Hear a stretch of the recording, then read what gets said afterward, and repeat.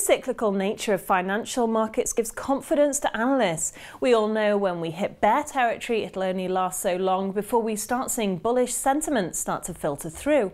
The big question is when. Russell Napier thinks by analysing the Wall Street Journal, one can determine when the recovery will kick in.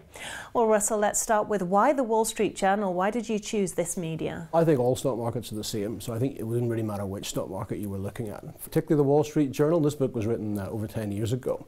And it had to analyse 16 months of Wall Street Journal articles, and they were available digitally, and the Financial Times wasn't. So you looked at the four great market bottoms and then the articles either side of these for 2 months. What were your main findings? Because I'm looking at very extreme times, so this is not a normal period. These equity markets have become extremely cheap. And the main finding is they get extremely cheap because we believe in deflation. I think the best way to look at that as a stock market investor is to call it falling cash flows. So they associate it with a period of falling cash flows, which get particularly vicious in a deflation. And in that scenario, equity prices can fall a long way because we begin to question whether they'll be able to meet all their liabilities, whether there's any equity in the company at all. And for people who've lived through 2009, obviously you find that that is exactly what happens. Will this company actually be here by Christmas? And when you get speculation like that coming along, then clearly equities can get very, very cheap. And is there one defining signal that says that we're coming into bear territory? The simple answer to that is no. Where we stand today with inflation so low, it's anything that would push that inflation rate below zero. I think that's the thing that will bring equity markets down quite quickly, because there's a huge faith in central bankers to create inflation, to create higher nominal GDP growth, to create higher corporate cash flows. After 6 years of extreme effort and monetary excessive activity, anything that undermines that, I think, would be the top for equity markets. So what sort of lessons should we really take away from this? Can we learn from past mistakes? We absolutely can. We do in any other discipline. I mean, you know, Madame Curie killed herself doing her particular experiment. Nobody does that today. So clearly the scientists manage to learn things, and they learn regularly. We don't. There are good reasons why we don't learn. I mean, there's a human greed, human fear, human emotion. But we can learn more than we do today. A great intellectual cul-de-sac we've been charging up to believe that all of this stuff can be determined by an equation is where we've gone so dreadfully wrong. So the wonderful thing about digitalization is that we can now look back, we can see what people were thinking at the time, because it is all there in the contemporary press. So I think from contemporary opinion, there's a lot to be learned. So this is a whole new field of stock market investigation. You might want to call it financial archaeology. What we can now embark upon. Before it was sitting in a basement reading microfiche. Today you can do it from the luxury of your home. Well, let's look at the events of today, and it does sort of feel like the downturn is taking forever to turn the other way. Why do you think this is? It is because of this issue of deflation. You know, I look in the book at when markets are expensive and when they come down, and the conclusion is if the reason they get expensive is because we're pricing in a very low discount rate and a very high growth rate. In other words, the market's saying there's not really going to be any inflation ever again. Interest rates will stay low and corporate cash flows will stay high.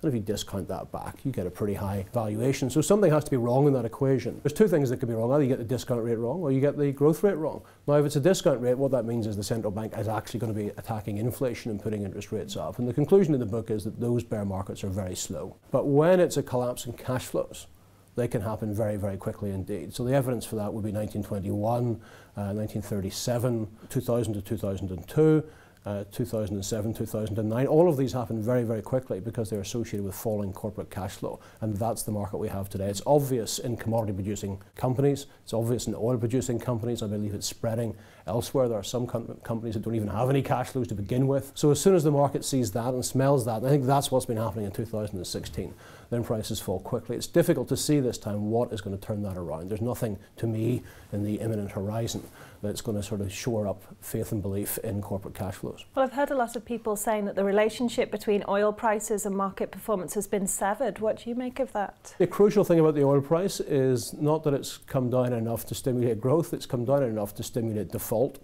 And that's why it's important. So we have to go back a long way, but if you go back to 1982, this is exactly what happened. We had a big run up to 82 with high oil prices, a lot of dollar debt taken on by emerging markets and oil producers, a collapse in the oil price and massive default. Now that default is probably ultimately more important than the stimulative effects of a falling oil price. So the first thing we have to say about this is that very occasionally, you know, the oil price has been up and down a lot since 1982 without a lot of mass bankruptcies, but this movement is big enough to constitute or create some credit event. And then the second thing is this: it was supposed to be a tax cut, the falling petroleum price, the falling gasoline price. But I think the demographics are very different. The baby boom generation is now aged 51 to 69.